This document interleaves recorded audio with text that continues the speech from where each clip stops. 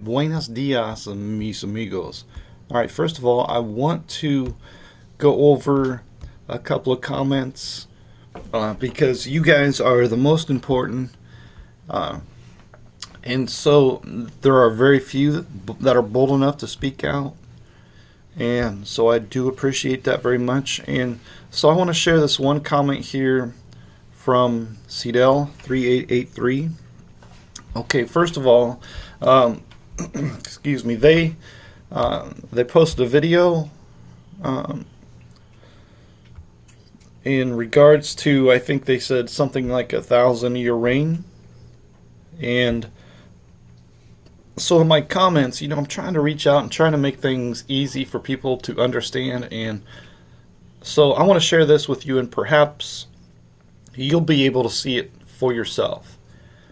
All right, and so I say in regards to Revelation 20 verses 4 and 6, for example, okay, where it says something. It says something here. It says, "And I saw thrones, and they that sat upon them, and blah blah blah, and they lived and reigned with Christ 1,000 years." All right. So they, being the saved, which are those of us that are born of God, we live and reign with Christ right now. This is a unique time period that we are in right now. My concern is I hear a lot of people say Jesus reigns 1,000 years. He doesn't. Jesus reigns forever. In fact, Revelation 20 never makes any mention of Jesus reigning 1,000 years. Your quote,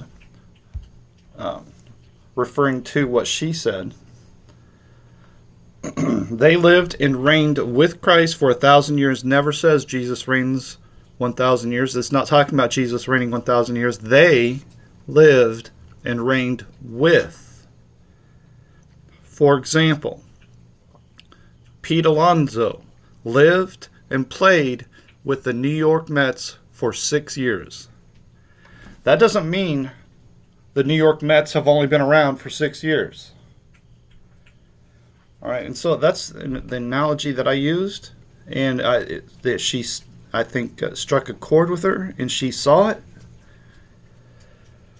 And if you make the comparison, they lived and reigned with Christ for 1,000 years, and Pete Alonso lived and played with the New York Mets for 6 years. It doesn't mean Christ reigns 1,000 years. It doesn't mean it doesn't mean the New York Mets were only around for 6 years. Right? Let me say that again. They lived and reigned with Christ for 1,000 years. That doesn't mean Jesus reigns 1,000 years. Pete Alonso lived and played with the New York Mets for 6 years. It doesn't mean the New York Mets have only been around for 6 years. It means Pete Alonso was part of the ball club for this period of 6 years. They, the saved, lived and reigned with Christ 1,000 years. That means the saved people were part of the club during this 1,000-year period. That's all that means. All right, so again, the rest of the dead live not again until the 1,000 years are finished. This is the first resurrection. This should be a clue that nobody's resurrected until after the 1,000 years are finished. But somehow people have twisted it, and the blind don't see it. But they'll say the first resurrection occurs before, even though the text says live not again until after. It's astonishing, really. Now, of course, those of us with eyes to see, we know that Jesus is the first resurrection. All right, even in Revelation chapter 1, Jesus is referred to as the first begotten of the dead. Right? And then in 1 Corinthians 15, He is the first fruits of them that slept. Right? As in Adam all die, even so in Christ shall all be made alive, but every man in his own order, Christ the first fruits. Afterward, they that are Christ at his coming. Right? And even in John chapter 11, Jesus plainly says, I am the resurrection. All right, so in Revelation 20, when we read the first resurrection, it's Jesus. Blessed and holy is he that has part in the first resurrection. Right? In the resurrection of Jesus Christ. The first fruits of them that slept. Then afterward, they that are Christ at his coming. Right? Live not again until after the 1,000 years. Right now, we are kings and priests unto God.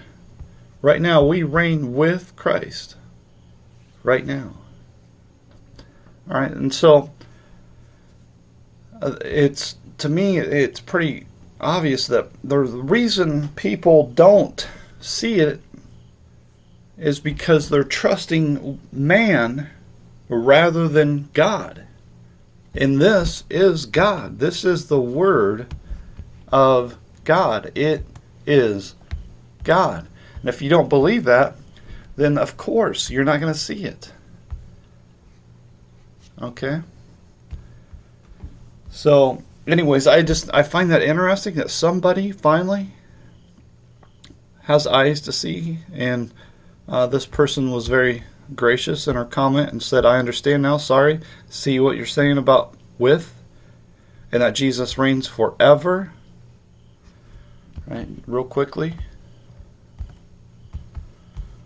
And he shall reign over the house of Jacob forever, and of his kingdom there shall be no end. Right, so again, you can't have Jesus reigning 1,000 years when the Bible's clear that he reigns forever. Thank you for explaining and for helping me be more aware. Lord bless you. Lord lead. On a side note, my husband is a Mets fan. All right. So, no, I appreciate that. I mean, because everybody seems like, oh, you're the devil. You know, they get mad at you. You said something different than what I said. You're going to hell. Well, look, I'm just saying, look, this is what God says. You know, this is not my word. This is his word. And if there's any chance for you to be helped, somebody has to show you. No? I mean, you're not seeing it? Let me show it to you. Because I know you've seen it. Let me shine some light on it. That's all. Okay. All right, then I think there was a comment.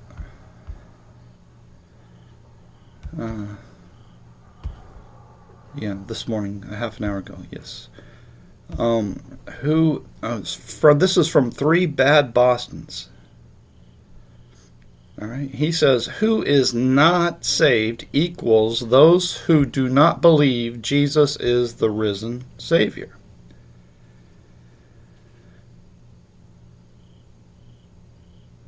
Not saved because they are not his.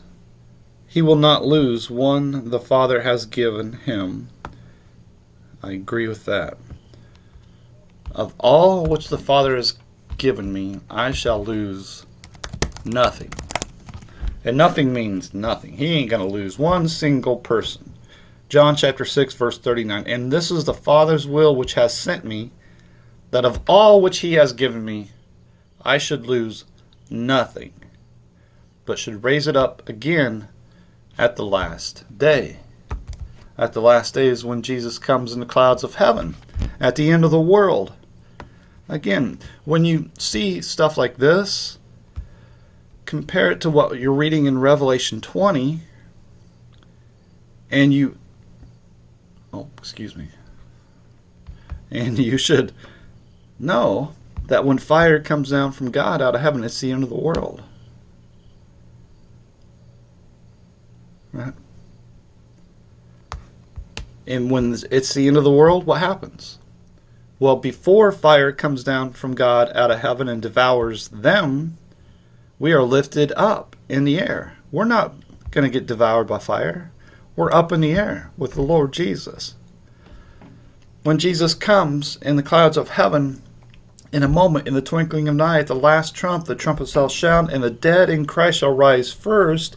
Then we which are alive and remain shall be caught up together with them in the clouds to meet the Lord in the air, and so shall we ever be with the Lord.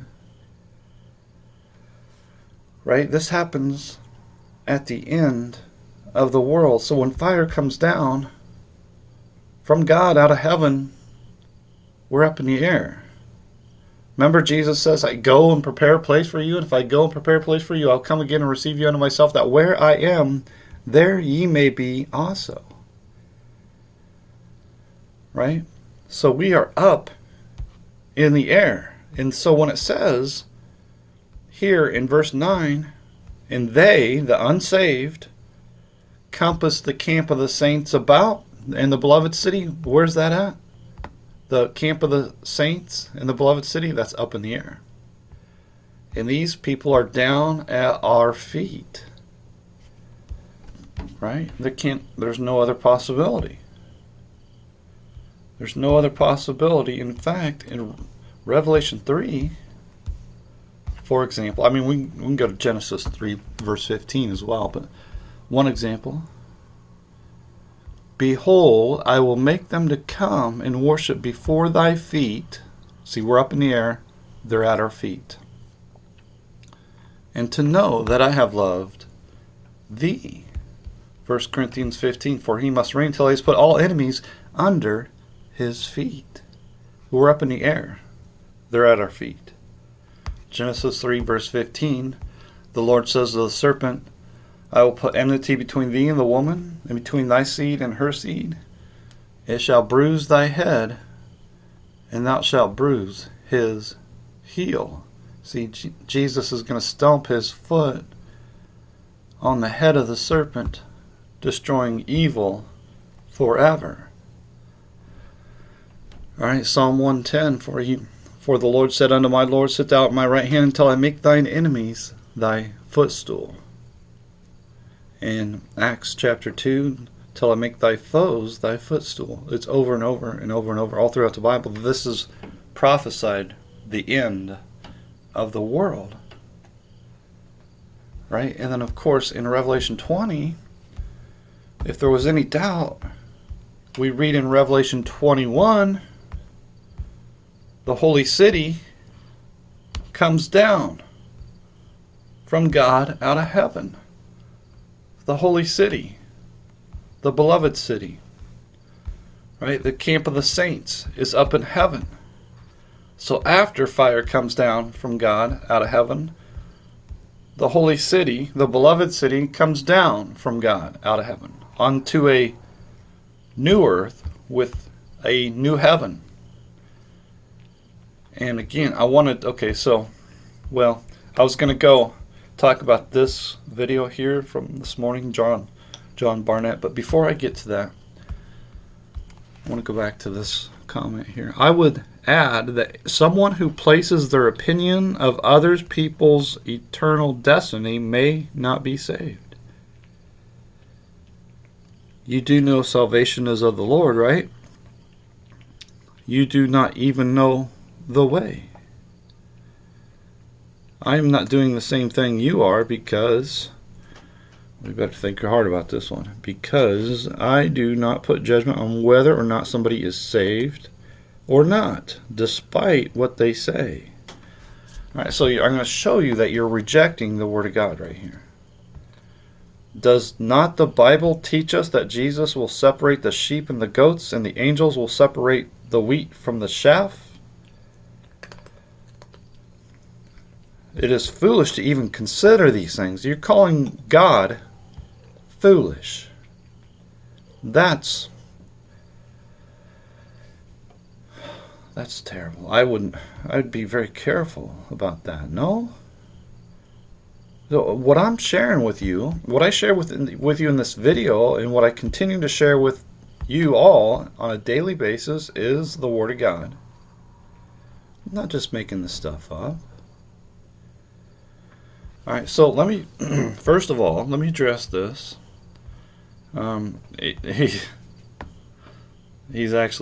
He realized, I can see it in the comment, he's realizing he's being a hypocrite. And then he wants to turn around and say, oh, I'm not doing what it looks like I'm doing. Alright. Okay, so first of all, let's go to Matthew 7. Oh, excuse me.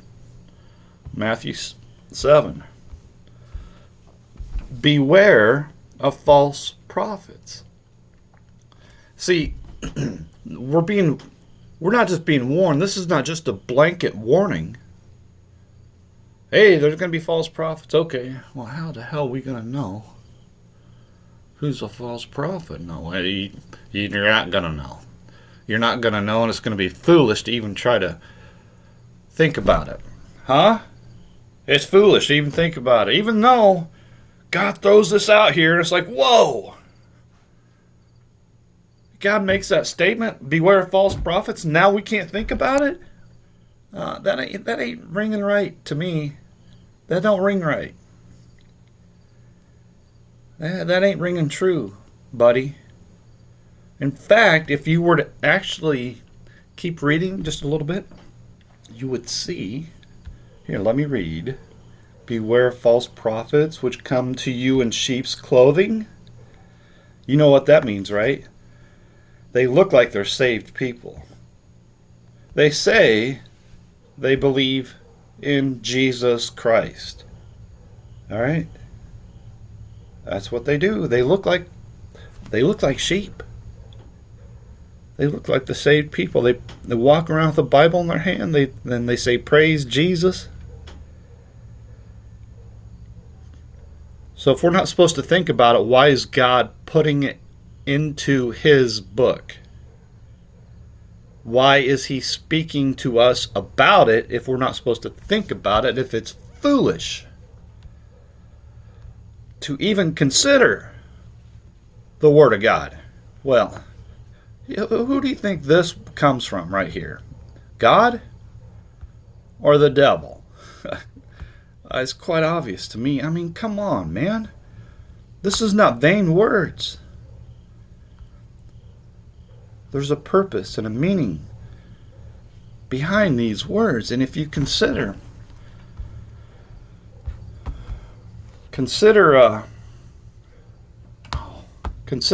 something. Here, just give me a second. He says, don't consider. It's even foolish to consider, but I want you to consider, no matter how foolish you think it is, I want you to consider this.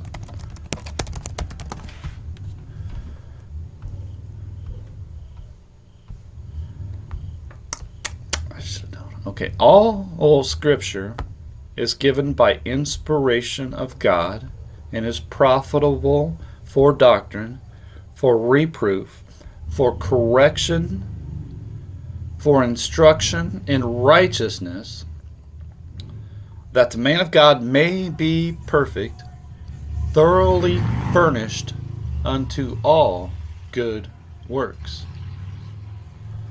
All right, so all Scripture. So this isn't in vain. Beware of false prophets which come to you in sheep's clothing, but inwardly they are ravening wolves. Right? And this is, there's a real value in this. Real value. True value. Ye shall know them by their fruits. This is key. You shall know them. You say, well, you can't know. But the Bible, well, God says we can know.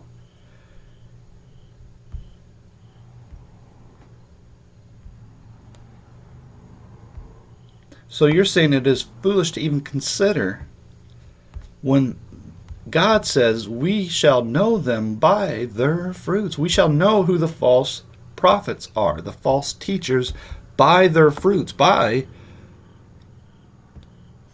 what it is they are teaching.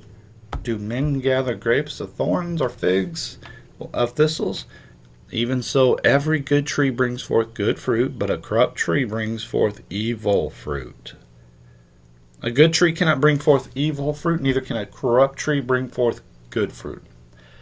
Every tree that brings not forth good fruit is hewn down and cast into the fire, wherefore, by their fruits you shall know them. All right, let me give you an easy example. Okay? For me, this is an easy example. Somebody that teaches a doctrine that says or suggests that an unsaved person can wait. Okay, that's a bad tree that produces evil fruit. Evil fruit, because you're telling the unsaved people that they can wait, and then Jesus comes and they find out they're wrong, that they couldn't wait. That now it's too late. Because they waited, now they're going to die the second death. But you told them that they could wait. And they're in error because they listened to you. Okay, that's an example of something that brings forth evil fruit. All right. Now, look, I get it. 99.9% of the preachers today preach doctrines that suggest unsaved people can wait until Jesus comes, and then they'll have an additional 1,000 years to believe. Doesn't make it true. It could be 100%. It still won't make it true. All right. There is no 1,000-year period coming. Period. The only opportunity unsaved people have is today. It's right now. All right, and it's just an evil, wicked thing to teach any sort of doctrine that suggests an unsaved person can wait. And that's exactly what this 1,000-year stuff is. It's teaching unsaved people that they can wait. All right. It's pure evil. It's as cruel as anything any man could possibly teach. All right. Now, I want you to consider this also. Okay? Whereby their fruits, I did that again. Wherefore by their fruits ye shall know them. Not everyone that saith unto me, Lord, Lord, shall enter into the kingdom of heaven, but he that doeth the will of my Father, which is in heaven. And the will of my Father is to believe in the Lord Jesus Christ. Many will say unto me in that day, Lord, Lord, have we not prophesied in thy name? And in thy name cast out devils, and in thy name done many wonderful works. And then will I profess unto them, I never knew you. Depart from me, ye that work iniquity. Now, what's going on here? These people, just like as what we read here in Beware of False Prophets, they come in sheep's clothing. They look like Christians. Here we got an example of Christians, or people calling themselves Christians, right? And saying, Lord, Lord, Jesus. They believe in Jesus Christ. And they are preaching, teaching in the name of Jesus Christ, prophesying, preaching from the Bible, preaching the Word of God, and then casting out devils in the name of Jesus Christ, counseling, helping people overcome addictions, helping people with marriage problems in the name of Jesus Christ, and doing many wonderful works in the name of Jesus Christ. They are providing food banks and clothing and community work mowing grass and picking up branches and all sorts of wonderful, wonderful works for people that are not able to do these things. Then will I profess unto them, I never knew you. These people were never saved. They were never one of us. Why? They look just like us. They dominate the churches. But they're not one of us. Why? Well, obviously, it's because they trust themselves. They think that because they're a good person, they're going to be saved. And they're not a good person. Therefore, they're not going to be saved. Right? And they're not a good person because there's none of us that are good. Not one of us. That's what the law shows us. The law is there to show us that we're not good. But these people, they think they're doing many wonderful works, good things. Man, they're so far lost. And the bad part about it is they think they're saved. They think they're righteous, right? And so they're not. So it's what's interesting now is that we are being dominated that way, in that sort of way, and it's so bad. Now it's almost impossible for the young people to get saved because they're seeing that the churches in their community are being dominated by these types of people that preach this idea that they have to be good. Right? And the young people, they know they're not good. And they don't care about all this stuff here. And so why even bother? Right? And so now what happens is we have a whole generation of unsaved people dominating inside the church and outside of the church. And this is why we have, for example, in Matthew 24, where it says, except those days be shortened, there should no flesh be saved, but for the elect's sake, those days shall be shortened. All right, so if God allowed things to play out the way they are, there will come a point to where nobody's saved. Right? You think about, in the days of Noah, there was only 8 souls saved. And as it was in the days of Noah, so shall it be in the coming of the Son of Man. So if there was only 8 people saved back then, why would you think there would be more than 8 people saved when Jesus comes in the clouds of heaven? And then, of course, consider this. If Jesus comes today, well, how many people on earth are saved? Let's say today's the day, right? So, how many people? What's the number you would throw out there, right? What's the number that you would throw out there? How many Christians are in the world today? And the survey says 2.4 billion Christians. Well, consider what we just read in Matthew 7. Not everyone that saith unto me, Lord, Lord, shall enter into the kingdom of heaven, but he that doeth the will of my Father which is in heaven. In that day they shall say, Lord, Lord, have we not prophesied in thy name, and in thy name cast out devils, and in thy name done many wonderful works? And then will I profess unto them, I never knew you. Depart from me, ye that work iniquity. All right, so this 2.4 billion, is that included? No. That what Jesus is referring to in Matthew 7, I never knew you, could very possibly be talking about the 2.4 billion right here in this survey, or whatever you want to call it. It's Google stuff here. I mean, what's the number that you would throw out?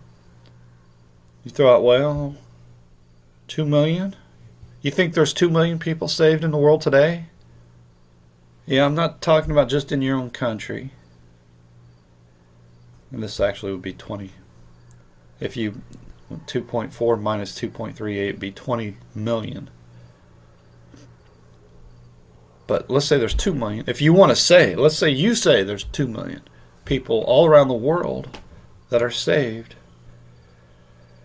Well, and then I would say, Jesus ain't coming back.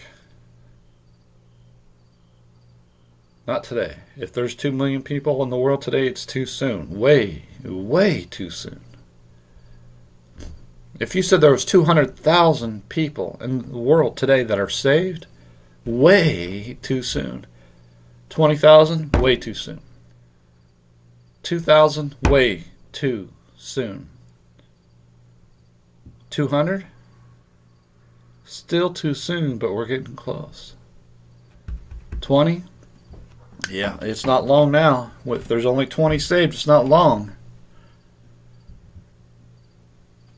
Well, then if there's 2 saved, then it's time. Right? Because of what we read in 1 Thessalonians chapter 4. In 1 Thessalonians 4, we read, the Lord himself shall descend from heaven with a shout, with the voice of the archangel, with the trump of God, and the dead in Christ shall rise first, and we, which are alive. All right, so that has to be 2. It can't be less than 2. All right, so again, in the days of Noah, there was only 8 people saved. So when Jesus comes in the clouds of heaven, that's probably the number of people that are going to be saved on the earth. And so if Jesus comes today, there might only be 8 people saved in the world right now. And the evidence that I give has been provided on a daily basis. All these guys that are teaching false doctrines, they don't have any idea. It's incredible. It's incredible. And I was going to go over this guy here. Maybe let me finish it up to give you another example. Just one more example. All these guys, man, you look at how popular these guys are. They dress up real nice. They look like Christians, don't they? Dressed in sheep's clothing. They look real nice, but they're all preaching evil. Their doctrines are evil. All right, so let's show you an example, and I'll try to close out here. Okay, first of all, this gentleman here, he's making the connection. He's connecting the dots from Isaiah 65 to 2 Peter chapter 3. All right.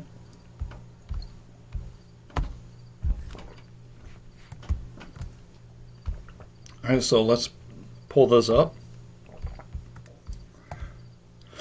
and then take a ganders at it. And we see here in Isaiah 65,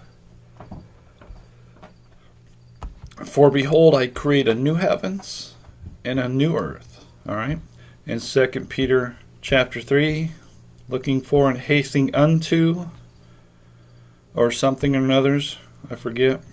Nevertheless, we, according to his promise, look for new heavens and a new earth,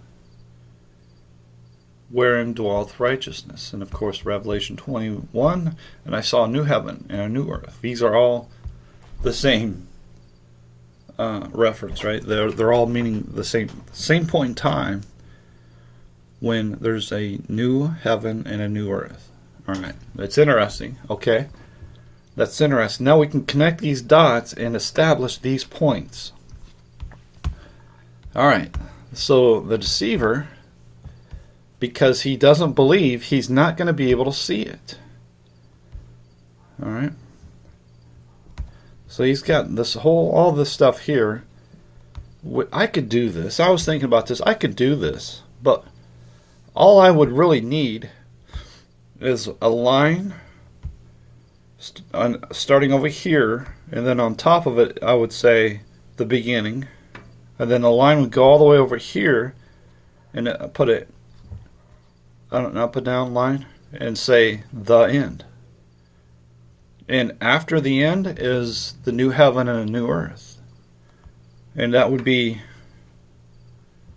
the best timeline you could possibly find on the internet. This stuff here, this is comic book stuff. Alright. And what he's got, okay, just to summarize, he says that there will come a new heaven and a new earth when Jesus comes in the clouds of heaven. That's undeniable. Alright? Just as we read in 2 Peter chapter 3, but the day the Lord will come as a thief in the night, in which the heavens shall pass away with a great noise, and the elements shall melt with fervent heat, and the earth also and the works that are therein shall be burned up. Then comes the new heavens and the new earth. So Jesus comes in the clouds of heaven, and then there's a new heaven and a new earth. Alright, do I even want to play any of this? I mean, it's so ridiculous. Okay, so he then completely forgets what he said, completely like a zombie robot or something. It's just so bizarre to me. He then turns around, gets to Revelation 20, and says that there will be a 1,000-year period where he's going to say that this here is the temple of God, and it's in the Middle East, and that we saints are in it. Here, let's listen to a little bit of what he says. The temple where Jesus is reigning, the saints, see, the camp of the saints, they can't get enough of the Lord. They want to be as close to Him as possible. And so they start migrating. People, as the world seemingly is not interested in God, the longer the millennium goes on, the more unbelievers there are. The more their children don't like going through the temple. They don't like watching those old messy sacrifices. Why? Alright, so did you catch that? He's saying that Jesus will come and set up a temple on the earth for a period of 1,000 years, and that they will go back to animal sacrifices. Alright, so in other words, Jesus died in vain. And I don't know how you could be this ignorant. Alright, this is only for people that do not know what the Bible says, or what he says, right? For by one offering he has perfected forever them that are sanctified. But that's not true according to John Barnett. Right? That's not true, because Jesus is going to come back, and he's going to, he's going to bring back the sacrifices. And the people are going to be going to the temple and doing the sacrifices, the sacrifice of blood, or the sacrifice of bulls and goats. And I know where he's getting that from. He's getting it from the Old Testament. Obviously, he's not getting it from the New Testament. He's not understanding nothing. Alright. I don't want to get into all that. But it's interesting, right? It's interesting. To me, in particular, because, here, let me back up a little bit. Let's go right here. No, let's go back here. There.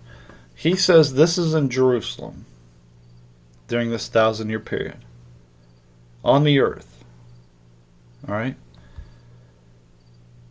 After Jesus comes in the clouds of heaven. Right, are you following me on this? Because in 2 Peter chapter 3, when Jesus comes in the clouds of heaven, The heaven and earth pass away, and then there's a new heaven and a new earth. All right, so consider this. Jesus comes. Are you thinking about, are you listening? Are you paying attention? According to John Barnett, Jesus comes, sets up a temple in the Middle East for 1,000 years, and then afterward, it's the end of the world. Fire comes down from God and devours them. It's the end of the world. And then there's a new heaven and a new earth.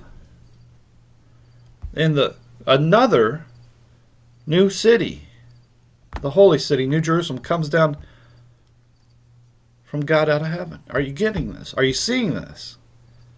John Barnett says this new city was already on the earth before it came down from heaven. Are you seeing how nonsensical this is? You see how illogical this is? It's quite obvious to me. I don't know how I don't know how to make it more easy for people to see. John 14, Jesus says, "In my Father's house are many mansions. If it were not so, I would have told you. I go and prepare a place for you. And if I go and prepare a place for you, I will come again and receive you unto myself, that where I am, there ye may be also." So when Jesus comes, we're going to be lifted up in the air. The earth is going to be destroyed, and we're going to be set back down onto the earth, a new earth, new heavens. And the holy city, that my Father's house are many mansions. He goes to prepare a place for us. That's the new city, the holy city, New Jerusalem. It's in heaven. So when Jesus comes down, he brings us down back onto a new earth with him. Right? And we got the new city, and that's what John is describing in Revelation 21. And this is exactly what is being described in 2 Peter chapter 3 and Isaiah 65. Same thing. And so, if we back up just a little bit to Revelation 20, we must conclude that this 1,000-year period is before the new heavens and the new earth. It is, this 1,000-year period is before the new city comes down from God. Therefore, in Revelation 20, the beloved city has to be up in the air, and the saints have to be up in the air with the Lord. And the fire that comes down from God out of heaven is the end of the world, has to be. Just as we read in 2 Peter chapter 3, the day of the Lord will come as a thief in the night, in which the heavens shall pass away with a great noise, and the elements shall melt with fervent heat, and the earth also, and the works that are therein shall be burned up. And fire came down from God out of heaven. That's the end of the world. Right? So the 1,000 years has to be before the end of the world. That we know that the earth was destroyed by water in the days of Noah, and now the earth is kept in the earth is reserved unto fire. It was reserved for fire. Right? So the earth was destroyed by water in the days of Noah. Right now it's being reserved for fire against the day of judgment and perdition of ungodly men. The end of the world. It's the end of the world. Right? I mean, it's so obvious. It's so simple. Looking for and hasting unto the coming of the day of God, wherein the heavens being on fire shall be dissolved, and the elements shall melt with fervent heat. It's the end of the world. right? And again, I'll close it on this. All right. So in Matthew 24, for example, when Jesus comes in the clouds of heaven, all the tribes of the earth will mourn. Why? Because they know it's the end of the world. In Revelation chapter 1, we read that all the tribes, or all the kindreds of the earth, shall wail because of him. When Jesus comes in the clouds of heaven, all kindreds of the earth shall wail. Why? Because they know it's the end of the world. There won't be a 1,000-year bonus period after Jesus comes. That's it. So the unsaved have one opportunity in us right now. It's today. In Luke 21, people are going to know beyond a shadow of a doubt when Jesus comes, it's the end of the world. Men's hearts will be failing them for fear. When Jesus comes in the clouds of heaven, there is no bonus 1,000 years. You know it. You deep down in your soul, you know it, and these guys know it too. But they're so full of lust that they're hoping for a bonus 1,000 years. They're believing that they could just hope it into existence. This 1,000-year period where they're going back into their 20-year-old bodies. And they're going to be surrounded by 20-year-old women. And they're going to be free. If you know what I mean. And that's why I'm convinced of it, because, well, alright, I was going to end on that, but because of Jude 18 and 2 Peter 3. Alright, I'll use one example this time. Knowing this first, that there shall come in the last days scoffers, walking after their own lust. How that they told you in the last time there should be mockers, scoffers, something. Here, let me find it. Mockers in the last time, who should walk after their own ungodly lust. That's why they teach a 1,000-year period. Getting them to admit it, that's difficult. Only a few of them do admit it. And I think if you take the approach of, hey, are there going to be people having children? If you put it in a nice sort of way, if you don't be mean and rotten like me and condescending and arrogant and all that sort of stuff, the way I am, right? Because I'll just say, hey, do you think there'll be stinky sex after Jesus comes? Or however it is that I phrase it, right? Now, if I put it that way, they're going to be, you're the devil. But if you go to them and you say, in a nice sort of way, will we be having children after the resurrection? After Jesus comes? And maybe if you phrased it that way, that it would make their head spin. It might even fall off. If you said, hey, will we be, when Jesus comes after the resurrection, will we be having children?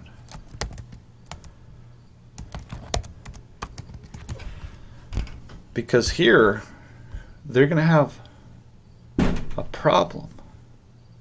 Because Jesus says in the resurrection, they don't have steamy, stinky sex. I mean, they don't get married. See, Jesus, he's a lot nicer than I am. He's a lot smarter than I am, and he knows how to use his words a lot better than I do. All right, so, but it still means the same thing. In the resurrection, they neither marry nor are given in marriage. In other words, they're not having stinky sex. Right? Now, of course, we could have figured that out had we read and understood Genesis 3, we would know that there was no steamy, stinky sex until after Adam and Eve ate from the tree of the knowledge of good and evil. And the curse of eating from that tree is steamy, slimy, stinky sexual activity. All right, and that's how we produce, children, right? But now, afterward, that's going to be done away with. All right, okay, so that's enough. Anyways, thanks for the comments here. If anybody's still listening, if there's anybody still out there, thanks. Thank you. I want to hear from you. Because the time is short, and why not? I mean, I really believe that. Today might be the last day. Today might be it. We'll find out. If today's not the last day, hopefully I'll be back tomorrow. Right? Alright, adios, amigos.